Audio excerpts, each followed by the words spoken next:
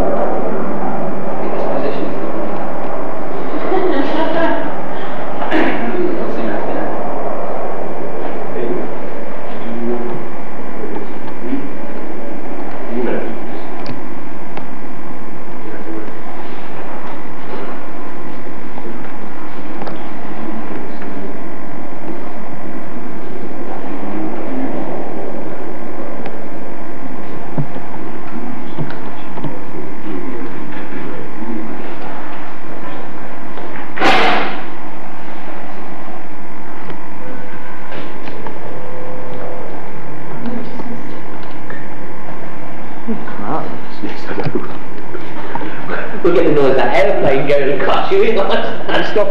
Yes. Yes. Can we have just a quick blast of that? What we wanted to show is between the three. So they have what they're doing there, which comes on to this building in Nagano with hydraulics and then eventually through that. You ought to take it, you know, while you're actually doing the explanation, and then we'll actually get on with the film. Keep going. Oh, it's because it's auto-focusing, whatever it points at. Yes. That's right. Yeah.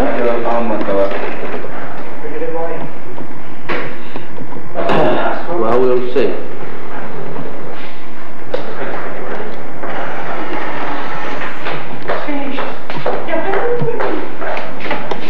Just goes down. Push it up. Press the shoulder up.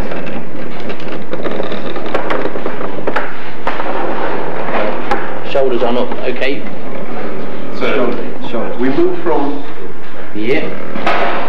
third-year projects like this to these are for control technology. I'm getting it right myself, you know. This is the script. Come on. I thought you were telling me. You're supposed to know. Hang on. This is control technology in the fourth year. Right. This is robotics in the sixth form. Right? Yeah. So we're ready with this. Find the old button.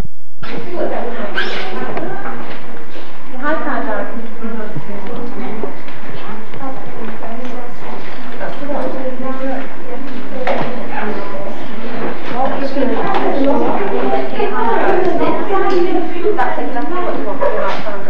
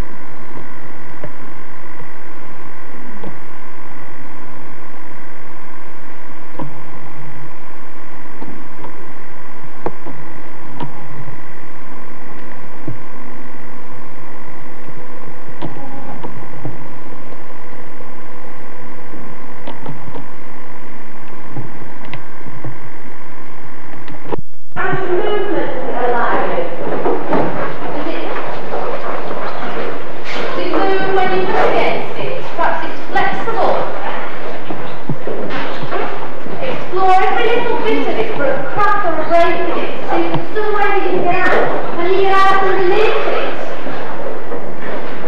Perhaps you might try to see where you can see over the top of it. Can you try and force good, Christopher? Underneath it. So what you can also make, so you might be able to get out underneath it. But no moving it. But gradually and slowly realise that you don't see it to have as much space. Actually, don't believe it first. You haven't got as much space as you thought you had. Then pull around, make sure you're right. And then choose one part. You're going to push back again. You're not going to allow it to have your space. Push back again. Don't let it have your space. Use every part of your body to work for you. Push, James. Good, Billy. Good. Lever yourself against one part. Good, Leonardo. Push. Push harder. You don't push harder, it's swallow you up. Make sure you're enjoying it, watching you. Push. Don't give it up. Push. Hard pace. Good pace. Kick at it. Kick at it. Bend your hand at it. Stop it. Keep pushing against it. Okay, relax. Right, very good. Right, looking for the girls.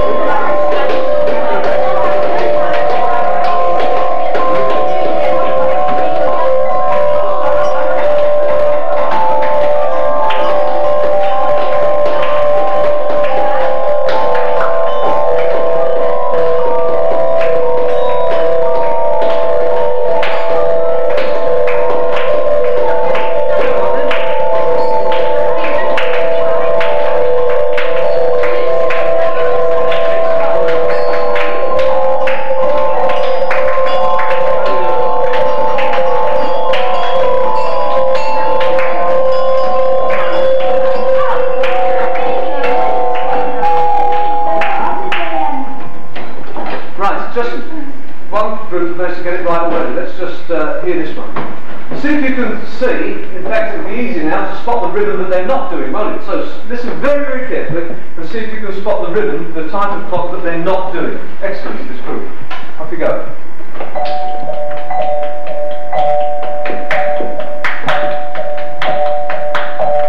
Put your hand up as soon as you spot it. Go through the rhythms in the book. As soon as you spot it, which one they're not doing. There are 3 rhythms going on there, 4 in the book, which one aren't they doing? Playing absolutely perfectly, so we've got no excuses. The 3 rhythms she's playing. Yes?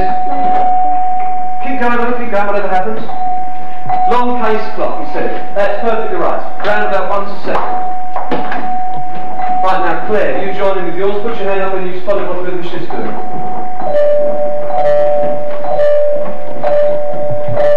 Martin? Mental clock, that's right. She's dividing it exactly into two. And then Liz, with red hot hands, you start it now. Off you go, hands up.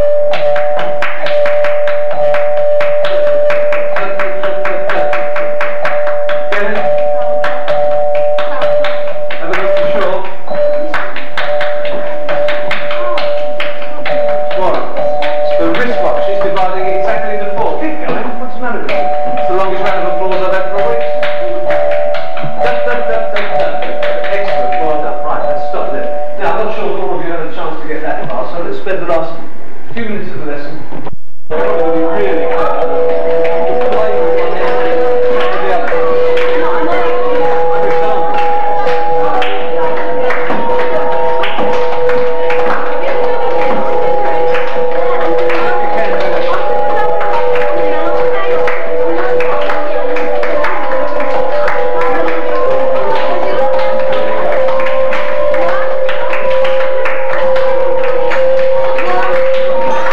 can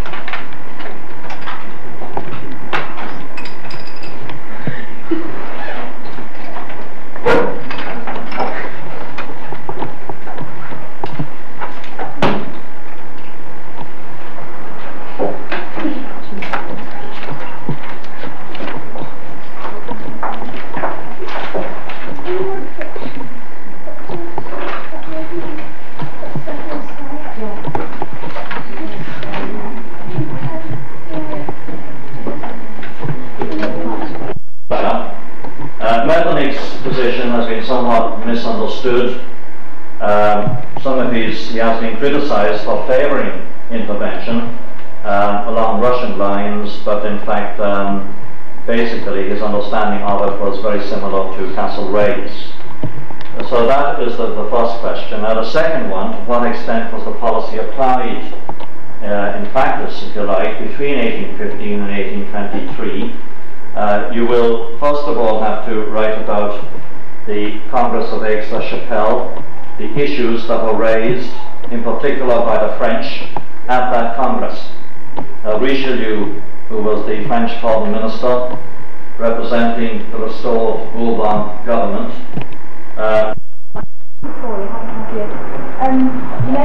Do you know what, by home to church in St Colfield, there's a Sister Girl restaurant, which is an old people's home, which we've been visiting for about a year.